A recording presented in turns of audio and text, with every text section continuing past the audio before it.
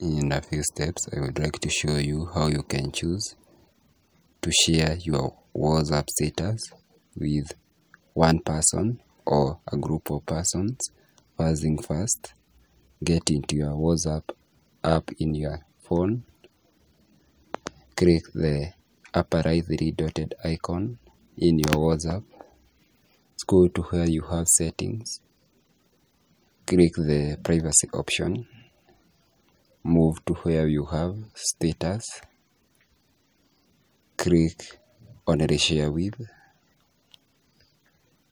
You can choose the contact which you want to share that status with. You can choose, I want to choose a contact in my phone, so I choose a contact save as Anne and click that way.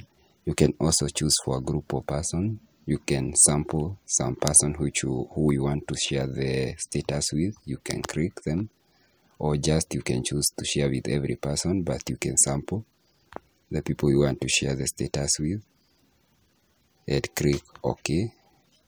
But I personally, I wanted to limit it to just one person. So in case you want to limit it only one person, you can choose that person you want to share the status with.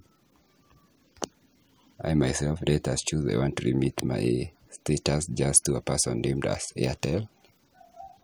I'll click a tick in the bottom right side of the WhatsApp and click OK. And that is the simple way how you can share your WhatsApp status with a certain person specifically, or a group of persons specifically. Thank you for watching. Don't forget to hit the subscribe button and also giving this video a thumb up and also sharing it. Thank you.